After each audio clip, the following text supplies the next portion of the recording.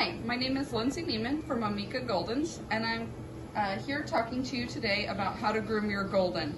Specifically, we're going to talk about grooming the feathers, front feathers, hocks, tails, and pants. And I'm going to show you how I groom my dogs, both show and pet. There's a lot of ways to do things, but I'm going to show you how I personally trim my dogs. To start, you would want to start with a clean dog who's been brushed out, and we have that here with us. So we're going to get started on the easiest areas to trim and work our way to the more complex. So for me, one of the easiest areas to trim is these front feathers. And again, I'm going to start out with a dog. I've already misted and brushed all of this, and as you can see, it's a little bit jagged. This dog has some breakage, but I'm still going to always pretty much trim this in the same way. Hang on, let me adjust him a little bit so he doesn't try and help. So to trim feathers, what I do is I'll brush everything down. I'll bring it down with my hand, and you have this little tail here right above that big pad on the back of the foot. So what I'm going to do is, he's helping out, I'm going to bring it down. I like straight shears. I'm going to take them and go straight across. And I left a little bit, but I'll fix it. And what that does is it just gives you a nice clean line at the bottom. One of the things that I started doing at the beginning of my grooming with Goldens, and I see some people do, is they want to pick up the leg and try and do this line, so that they're cutting every hair. But what that can cause is a weird little stair step.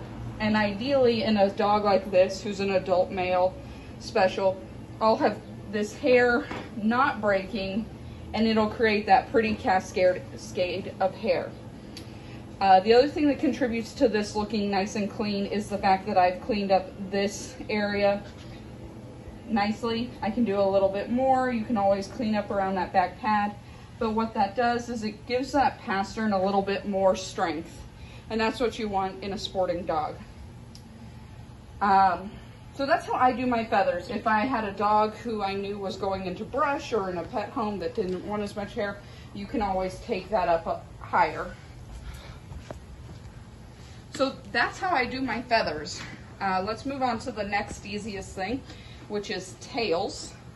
And again, I pretty much always groom my tails the same way. I take a nice brushed out tail. This dog has a ton of hair, so he was previously trimmed, but he still has more than enough. So from our standard, our tails should go to our hocks, about our hock, rascal stop. Should go about to our hocks, and if I put my hand on the tip of his tailbone, it's at just about the hocks. And then you can see he has this extra hair. So what I'm going to do is trim that off, and how much you leave will depend on the individual dog, their structure, and the texture you're dealing with. Again, with my straight shears, I've grabbed everything that I had brushed down, and then I'm going to make a pom-pom out of this little amount. I have my hand over the tailbone to protect and make sure I'm not going to cut off his tail. And it's a warm day here, so he's not feeling particularly helpful for us. But again, I kept my little pom-pom. And I like straight shears. You can do this with thinning shears. A lot of people do that as well. I just like the crisp look of doing the straight shears, although it is a balance because this is supposed to be a relatively naturally trimmed breed. So here you can see I have this nice little pom-pom. And what happens is when I shake it out, it creates that pretty fan that everyone is used to seeing when they see these Goldens shown. Rascal. And if I had a dog with a different texture, or I didn't get that quite nice enough, you can always finish it up by cutting it, but in general you won't need to. And then you can see where that falls on him. All right, so let's move on to pants. Pants and hocks are going to be an area that take just a little bit more time. So in most dog structure, this is not true for all, you want that point of your hip, point of the hip to hit at the point of the toes. This extra hair back here on the Goldens can either muddy that look, it can make it hard for the judge to see how clean the dog is going on the down and back.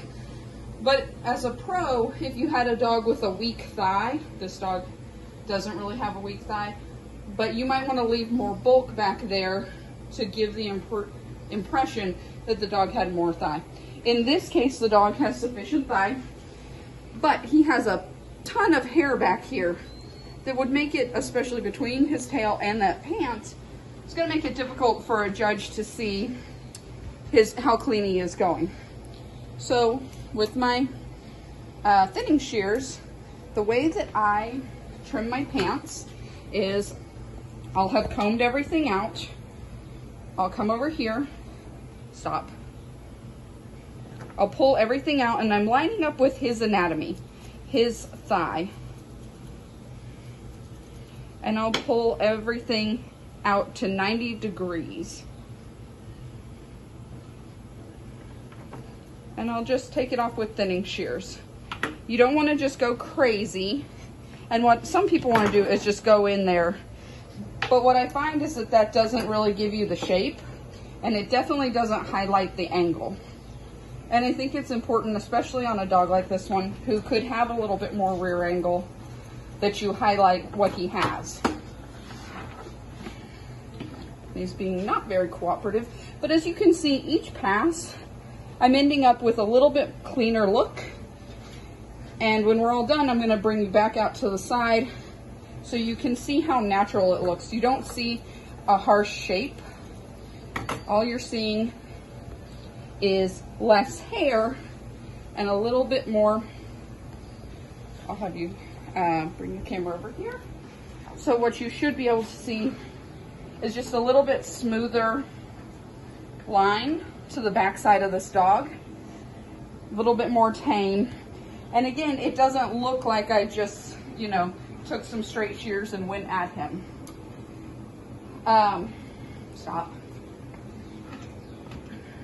So I'm going to do the same thing on the hocks, dog willing. Hopefully he'll let me get through this without fidgeting too much. So I'm going to do the same thing. And again, I'm going to use his anatomy and his build to sort of help me. And this is really important on a dog like him, because see how much he's fussing? And that, unfortunately for him, it's hot and we're in Texas, and I groom outdoors. So you can see when I comb everything to 90 degrees, I have a bunch that hangs over where his anatomy would be. So I'll comb everything over. And again, a dog like this is really helpful because he fusses so much.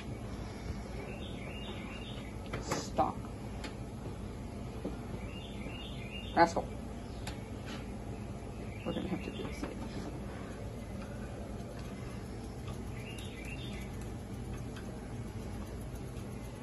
So I'll go to the inside of his foot and I'll just clean everything that hangs over my comb. That also gives me a little bit of protection from accidentally getting him. And you always want to try and groom with the dog in the right spot. Unfortunately, with this dog, he makes that a little difficult.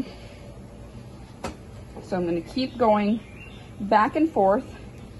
You can always take more hair off, but you can't put it back on. So I always go with a little bit less is more. And I'm willing to make a couple more passes in order to get the look I'm looking for. So let's bring the camera. You can see that I don't really have a flat table to the back. And we're gonna come back around and you can see I have a much more tame hawk.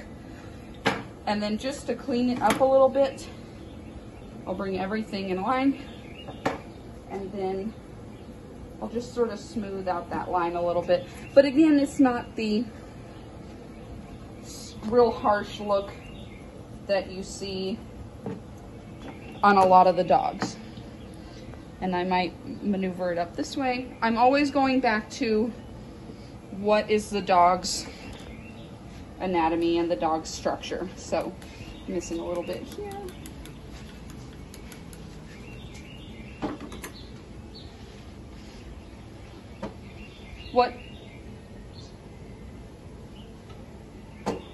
And then the last piece is, get a nice looking hock, is to clean up this area right at the back of the pad. I like these. I can see that this little area is hanging over a little bit. I'll clean up this pad. And this just gives you a much stronger, cleaner looking pastern. And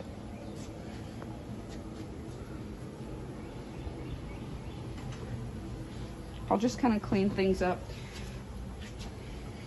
But the beauty of doing it this way is that it just looks a little bit more natural. It does take a little bit more effort than, and I can show you on his other hock how I used to trim hocks and how I see a lot of people do it.